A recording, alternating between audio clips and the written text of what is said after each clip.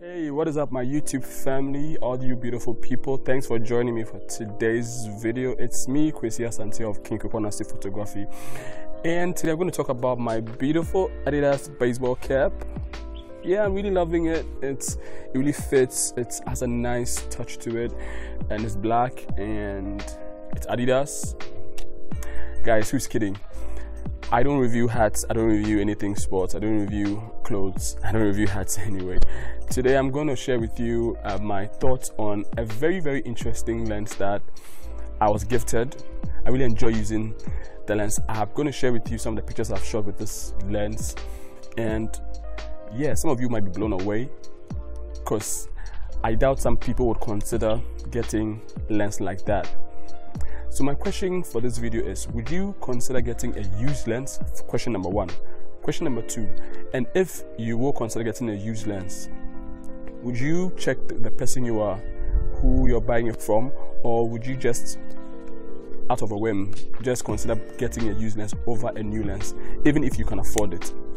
That's a question that I ask myself usually, and people ask me also, and then this is what I always tell them.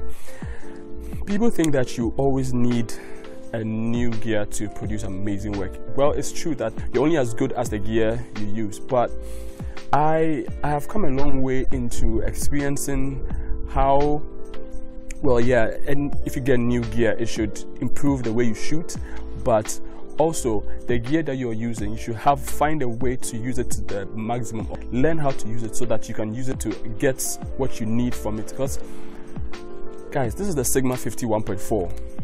It's a very old lens. This is their Sigma's old 51.4 lens, and their new one is expensive. It's just over 4,000 Ghana cedis, and you can get this one for I think 1,300, 1,400 thereabout.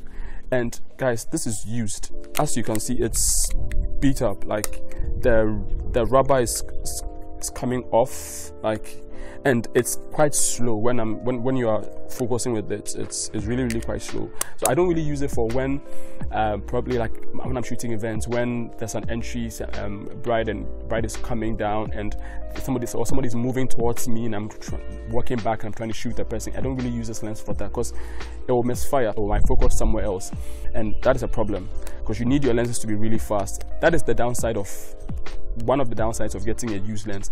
But a 50mm is a lens it's very ideal for portraits and even for events, and so that's what I use it for now. I was gifted by this lens from my guy Derek from Timeline Creatives. Shouting out to him. You guys should go check his page out. They do amazing work.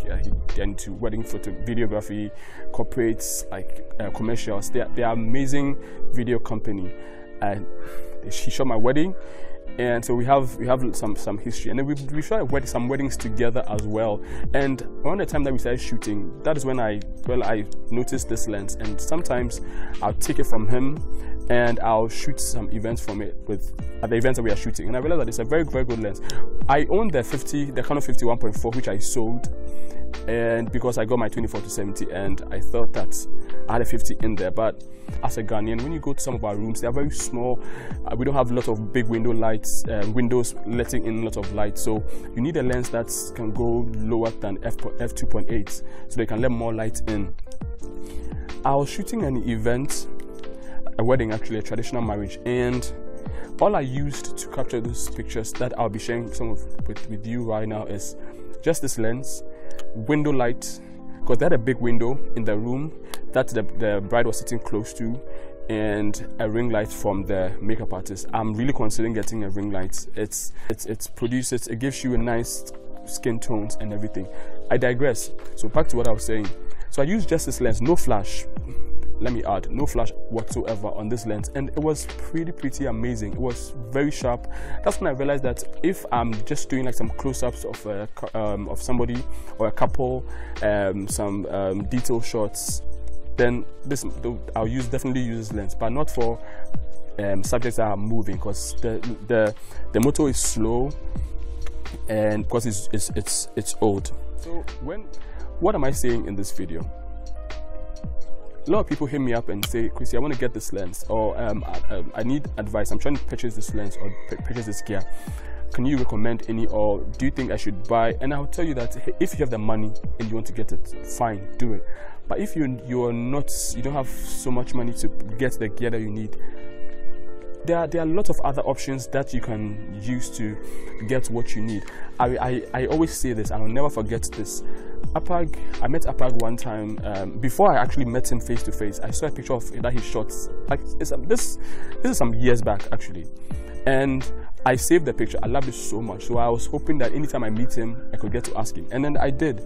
We met at a wedding. He was shooting a video at the wedding. So I asked him, yo, Apag, how did you get this picture? What did you use? And he's like, oh, bro, it was a Canon Rebel camera and an 85 lens. I'm like, really? I thought it was a full frame. Bear in mind that Rebel is a crop sensor camera. And the picture looked stunning. Like, it was amazing. Then so it got me thinking that, I don't really need like a Mark IV, a Mark III, or a Canon 5 DSR, like all those very expensive cameras to get the results that I need. The Mark II is even so good. I used a Mark II for over a year, and the pictures I got out of it was amazing with the Canon 1.4, 51.4. So yeah, if you want to buy gear, like look at your pockets. Look at what you want to purchase and look for alternatives. You can get used gear, but try and test it before you buy, and check the reviews. And if let's say you want to buy something from me, you can check it out and see if it's good, because there's nothing wrong with buying used gear. I own some used gear, this for example, and some of the stuff that I owned. I bought my 185 used from two people actually. It was for someone, and the person bought it from somebody else, and I bought it from the person, and I've had that lens for I think over a year. Yeah, and then it's serving me so well. People even actually want to buy it from me. So there's nothing wrong with buying used gear. You just have to check it before you buy it, and it's going to serve you well. Hey guys, thanks for watching this video. If you enjoyed this content, please do leave a like and a thumbs up. Subscribe to my channel for more content like this in the coming future. And if you haven't, please go to my Instagram and check my page out, and do follow me for beautiful and amazing photos. I'm going to catch you in the next one. So keep me again next week. Let's keep shooting. Let's stay inspired. Community over competition.